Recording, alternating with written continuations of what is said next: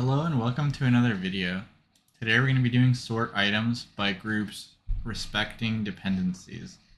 And so honestly this is a pretty brutal problem, kind of like yesterday's. I think it's very tough. And definitely if you got asked this in a coding interview, there's pretty much no way you're going to be able to do it on time.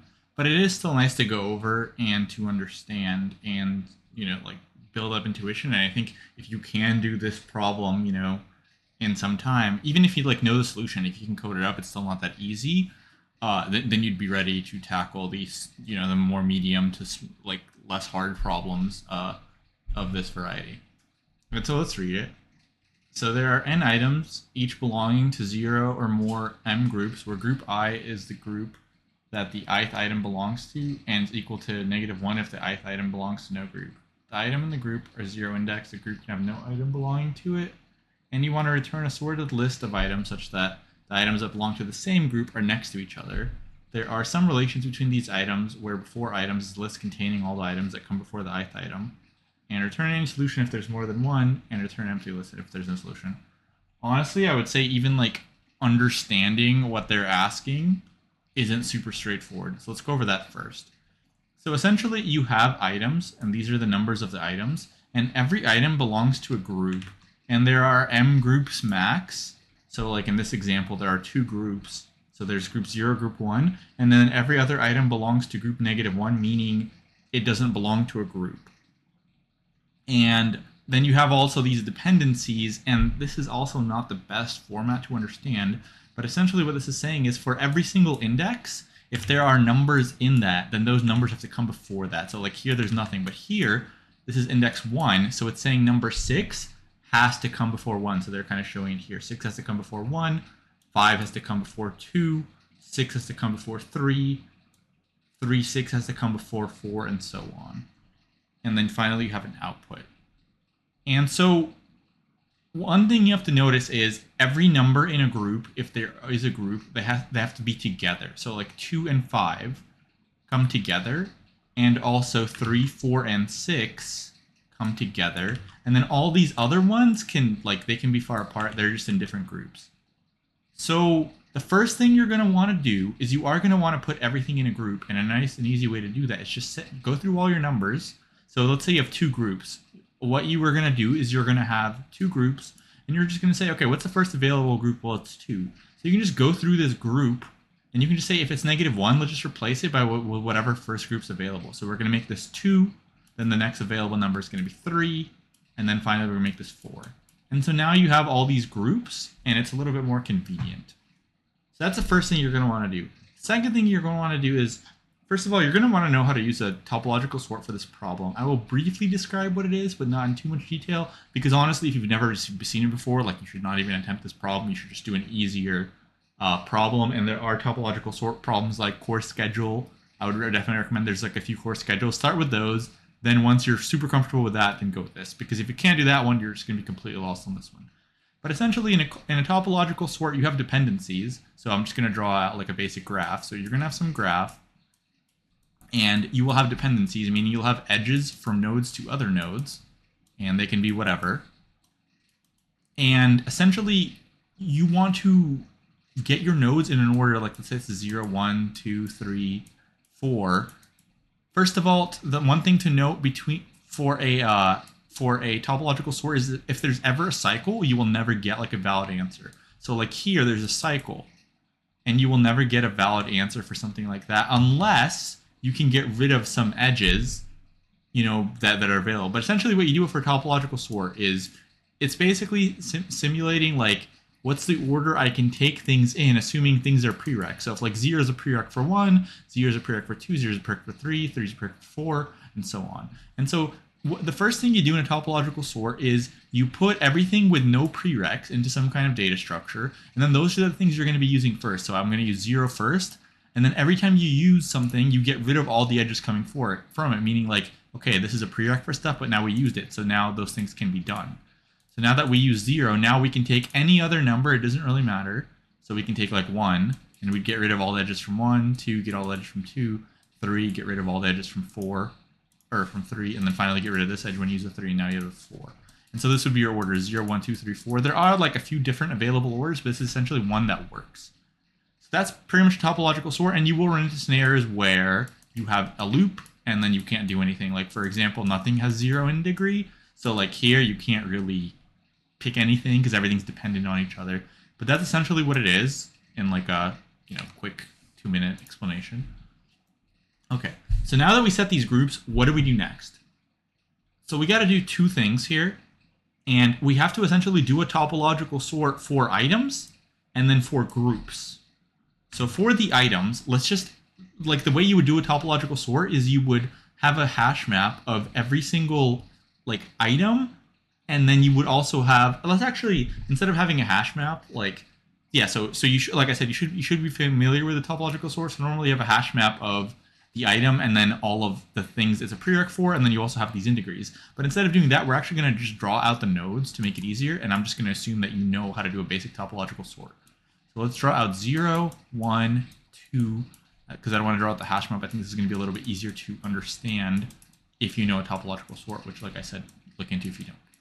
Okay, so for 0, let's just draw out these prereqs. So 6 has to come before 1, so that means there's a path from 6 to 1. Let's draw that. Okay, now 5 has to come before 2, right?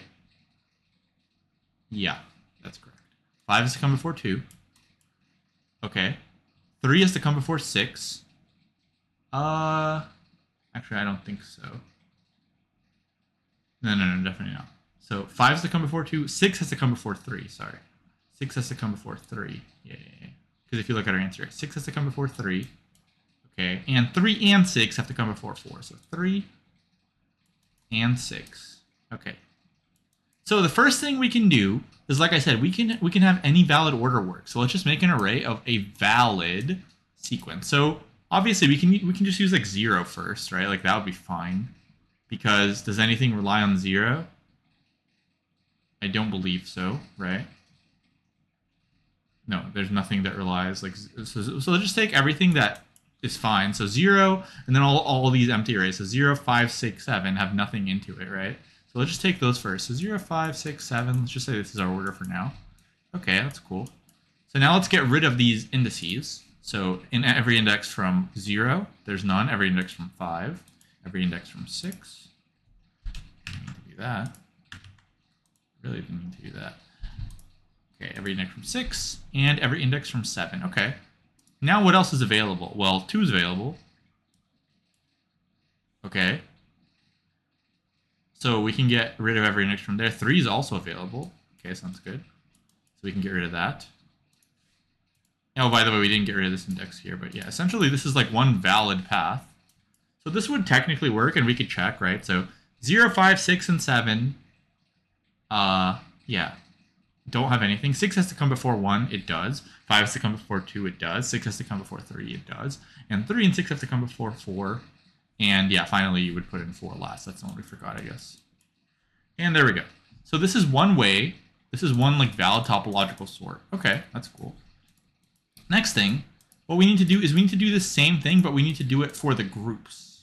I think I'm going to accidentally delete this if I do this. It's kind of annoying. Whatever, we're going to leave this. Okay, so now we need to do the same thing for the groups. And so for the groups, what I'm going to actually do is I'm going to draw out groups as a node with a bunch of nodes in it.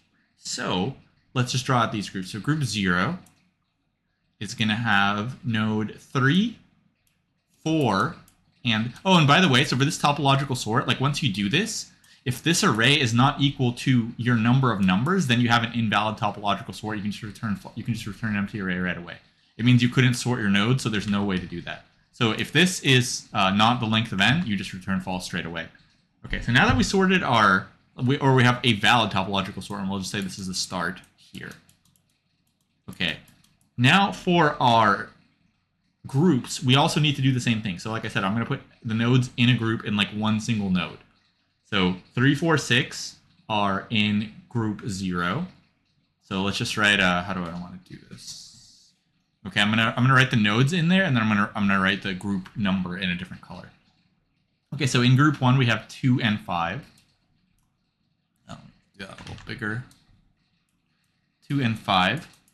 Okay, now in group 2 we have 0. So 0. In group 3, we have 1. And then group 4, we have 7. And let me draw out these group numbers just so I can show you that. So 3, 4, 6 is in group 0, so I'll just say G0. 0 is in group 2, so G2. 1 is in group 3, G3. 7 is in group 4, G4. And 2, 5 are in group 1, right? Yeah, so G1. Okay. Now, essentially, we're going to do this kind of same thing for these dependencies. And for every dependency, we're just going to draw a line, meaning that's a prereq, right? So, like, for example, if 3 is a prereq for 5, we're just going to draw a line here saying, like, this is a prereq. And we can have multiple lines from one group to another group. And that's going to be how we're going to have our indegrees for our groups. Let's actually get rid of, we don't really need this. Like, yes, this doesn't work, but it's not super important for example 2. Okay, so let's do that. So let's double check here for these dependencies. So 6 is a prereq for 1. So where's 6 and where's 1? Okay, 6 is over here, 1 is over here. So there's a prereq here. Okay. That means that this group 0 is a prereq for group 3 at least one time. It might be multiple times because, like, if all of these are a prereq for 1, then you would have 3 dependencies. So you can have multiple edges from one group to the other, and that's where we're going to count them. And the way we're going to represent that is we're just going to have a hash map of, like, the group will be the index, and then we're going to have a list of groups that is a prereq for, and it can have the same group multiple times to represent a repeating edge. Okay, so now we are here. So 5 is a prereq for 2. Okay, so you notice 5 is a prereq for 2. So this group is actually an integree for itself. Right? Let me check that again one more time. Yes. So this group is a prereq for itself.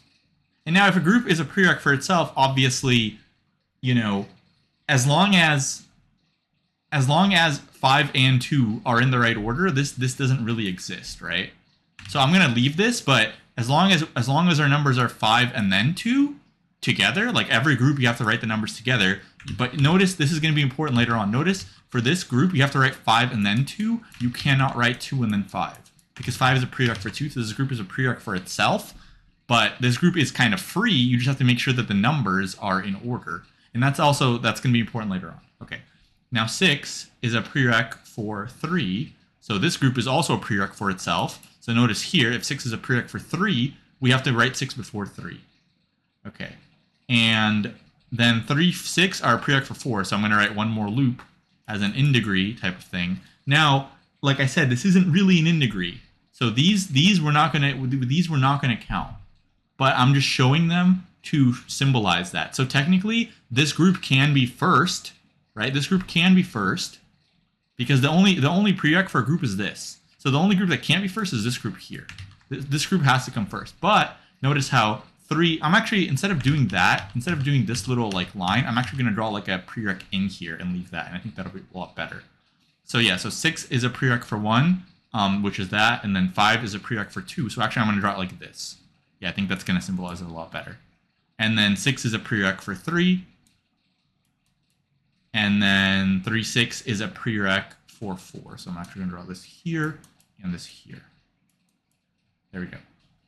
Okay, so notice, like, if you were to write out these nodes this way, and we pretty much have this, right? If we were to write out the nodes this way, there's a bunch of valid ways we could do this. Like, we could totally use this first. And this is kind of what we want in the end. But in the beginning, we're only going to have just like we're going to have separately the nodes that are prereqs for each other, right? In this order. And we're going to have the groups. So notice what you can do. And let me, like, once you have this, let's see what we can do here, right? Once we have these like dependencies. So let's just write out some order for some groups, right? Like, we could totally do that. So let's do that. Let's just write out some order for some groups, essentially. And then, like, any one of those orders would be fine, right? Pretty much. So let's think of, like, what one valid way we could essentially write out our groups. Well, one way we could write out our groups would be, like, so group 0, then we could do group 1, then we could do group 2, then we could do group 3, then we could do group 4. Like, this is totally fine for a valid order for the groups, right? There's a bunch. But now, notice in this group 0, 6 and 3 come before 4. So if we just have like this, and we have this, now we can get a solution. So let's see what that's going to look like. So essentially, let's move this a little bit. So this is the groups, and this is the nodes. So all we have to do for the groups, as long as we know like what nodes are in each group, all we have to do is, instead of writing out the groups like this, we have to just write out the sorted nodes. And we have these sorted nodes. So we can literally just like go through these nodes and put them in whatever groups they need to be in a sorted order, right? So for 0, let's take a look at what nodes are in 0. It is this node here, 3, 4, 6. And let's take a look at the order of 3, 4, 6. So here's 6, here's 3, here's 4. So we can just go through this array and put the numbers in their appropriate groups, and then all of these groups are going to be looking like this, right? So for group 0, it's going to look sorted 6, 3, 4.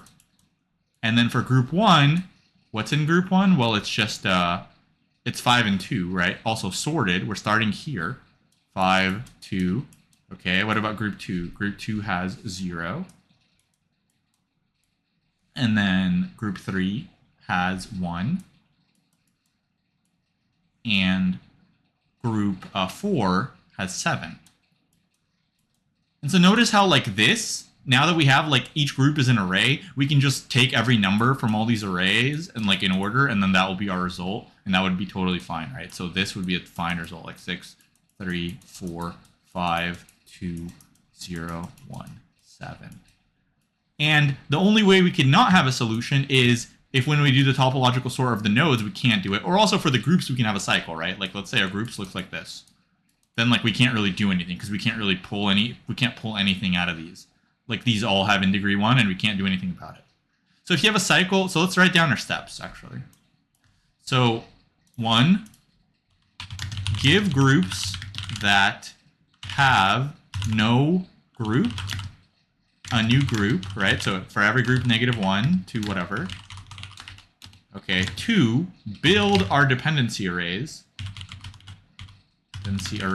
So like for a topological sort, you need an array of edges, and you also need like the in degree array. So build our dependency list and in degree array for both the groups and the nodes, I guess. 3, perform topological sort of nodes and the groups if we have a cycle, meaning we don't have all nodes groups in each array, return this because we have no solution. 4, put sorted nodes in each group for the sorted groups. And then finally 5, just concatenate all of the subarrays to return an array of numbers. And so yeah, that's the tricky part about this, is like to recognize that you have to do a topological sort of the nodes and the groups, and then if one of those fails, you don't have a solution. But if they both succeed, you're guaranteed to have a solution. And the way to have a guaranteed solution is you have to make sure that they do tell you, like for each group, all the nodes have to be together, but they might have to be together in a certain order. They have to be together in a sorted order, because some nodes might have dependencies within a group, as they are here and here. Okay? And that's pretty much it. And now we can look at the code, and I tried to comment it, and it was also super messy. So I tried to comment it and make some helper functions and stuff to make it a little bit cleaner. But here it is. So remember, our first step is we have assign unique group IDs, which your first available group is M, and you just check if it's -1, just give it a new group ID M. Then you're going to build your dependency graphs. So you have an item dependency graph and your group dependency graph, which is just going to be a list of the whatever group it is or node. So it's going to be, the key is going to be like the node or the graph, or sorry, the node or the group. And then the value will be the list of nodes or graphs or items that depend on it. then you also have these in degrees, just like in a normal topological sort. And then you essentially add all your stuff, right? So you add an edge from an item to another item. So you go through this before items, and each prereq in before items is an array, remember? So you essentially you have to check for every single element in there, and then you just add the prereqs to your item. You also increase the in degree of each item, and then you also, for the groups, you want to be careful. So when you add these in degrees for the groups, you want to make sure that, like, let's say it's these two items, like let's say 3 is a prereq for 4, you want to make sure they're in different groups, right? Because if they're in the same group, you don't want to add this, like, this is not a thing. I just drew that to kind of symbolize that there's dependency within the group. So you just want to make sure, like, are they in different groups? And if they're in different groups, then let's add a dependency, and let's also increase the in degree. So finally, we return all these. And then we have a topological sort function that can either take a item dependency graph, or it can take a group dependency graph, and then it can also take an in degree array, because basically the code for the in degrees or the topological sort for the item and the group is pretty much the same. You just need 2 different, like, variable names. So I just made a helper function there, just like in yesterday. You save a lot of code there. And then so you have your output array, and then you have your deck for a normal topological sort. You could also use a queue if you wanted to, or sorry, a stack if you wanted to. I think it's the same. Okay, and then essentially what you do is, the way this works for topological sort is you take everything within degree 0, you put it into your deck, and then while your deck exists, you keep hopping from it, and you keep decreasing the in degree of all the things that have a dependency on it. And then if that has an in degree of 0, you want to append it to your deck. And then at the very end, you check, do I actually have, like, this length of this sorted order? Should it be the same length as in degree? Because in degree will be like the number of items or the number of groups or whatever. And if it's not, that means we had a cycle and we couldn't actually sort everything. And so if we have a cycle, we can just, like, return false. Okay, and so here's our steps. So we assign new IDs, we build our dependency graphs, we perform our topological sort with literally the same code, and then you check, you know, if this returned false, right? So if this returned false, then what you want to do is you want to make sure that you, let me see here, if I don't know sorted order, yeah. So basically, yeah, if you return false from here, then you want to make sure that you return false, right? Because you had a cycle in one of these. And then finally, you make an ordered list of items within each group, not that hard. So you essentially make another dictionary of ordered items by group, and then you go through your items in the items in sorted order, and you just put them in the group that they need to be in, and it's very easy to get the group because you just use the group, right? So that's the nice thing about this is you can use the group, this group here, to get the group right away. Okay. And then once you put them in your, once all your stuff is in sorted order, then finally you have one last step where you go through all your sorted groups, and you just keep adding all of the elements that were in each sorted group. And then you return the final order. So a lot of code, a lot of comments. I definitely think I think this was like approaching, well, I guess I didn't have comments to begin with, so it was around the same amount of code, but I didn't have helper functions. I think for these bigger functions, like for some small stuff, you can kind of make it look pretty neat right away. But for these bigger ones, it is good to, like, go back, refactor, comment, things like that, make sure your code doesn't look like total hell. Make sure it's, like, actually readable. It's going to be useful for the job, right? So, okay, and so let's run this. And we can see that it does work, and it's reasonably efficient. And so we can talk about the time and space here as well. So essentially, for the time and space, when you're making your adjacency lists, so you have n items, right? And then you have before items as well. So technically before items can be really big. Before items is like all your dependencies. But pretty much if you have n items and before items dependencies, it's going to be somewhere along the lines of, I think worst case scenario, I guess the easier way to think about it would not just ignore this before items and just think like how many dependencies can I possibly have, right? And so because there are no repeating dependencies, right? Like if there's a dependency from 2 to 3, there is no second dependency from 2 to 3. That's given in our stuff. So worst case scenario, everything has a dependency for like everything else. So if you had n edges, you would have like this many dependencies essentially. And so that would be n squared. and so that this would be n squared. And the space as well, like if you save all your dependencies, this would be also n squared, because you would have n squared dependencies, because that's what you're storing, right? In this dependency graph, you're storing dependencies. But everything else, yeah, it's like for every dependency, it's linear basically, so it all depends on like the number of dependencies you have total. But yeah, so hopefully you like this problem. Definitely, I think this is like quite tough for 2 LeetCode problems of the day in a row. Like these are more approaching the LeetCode contra stuff problems, but hopefully you liked it. And I would, like I said, just because you've seen the solution doesn't mean it's easy to code. Like now that you know how to do it, it's still not easy to code. So I definitely would encourage you to try to code it now that you understand it. And if you haven't done topological sort, even if I just showed you the solution, you're probably not going to be able to do it. So I would definitely recommend doing some like course schedule, those types of problems. Essentially, in those, you're doing a topological sort on something a lot more basic. And then once you can do one, then you can build all these things up. And definitely, this is like one of the, yeah.